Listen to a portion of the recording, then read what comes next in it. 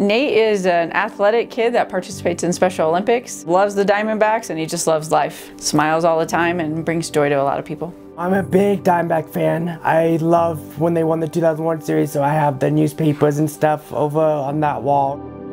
My favorite Diamondback player is Zach Golly. I just like how he pitches.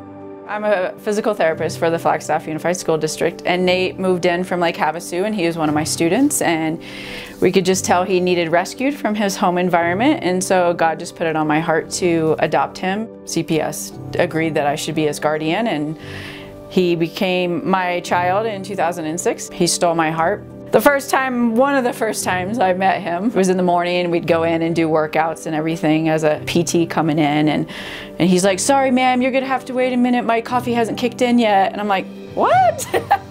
You know, and at this stage he was only 12 years old, so that might have been the first clue. He needed some rescuing, but he grabs at my heart.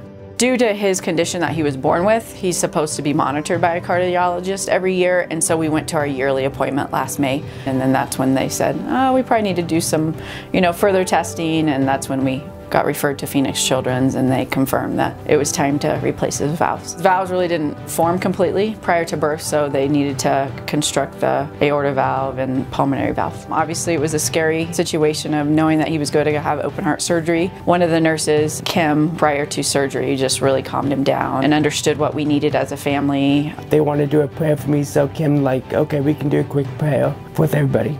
I think she was the one that nominated him for this, and definitely appreciate that. When I was in the upstairs room, they let us use the video game, and they brought that up to my room. We had a dinosaur, and I think we had 2 dogs. Three therapy dogs come and see you, which he was all about that. Yeah. Loves what he does. He has a lot of energy, although he went through that surgery. He's currently training for track and field. He has his Special Olympic state games just in a couple days. He's doing the 400 meter, the 800 meter, and then the 4x100. My track team is really fun. We have a unique group. I love it. It's really fun, and I meet new people all the time. It's been a blessing for me. Obviously, probably kept him alive a little bit, but he's turned my life into just a huge blessing in my entire family.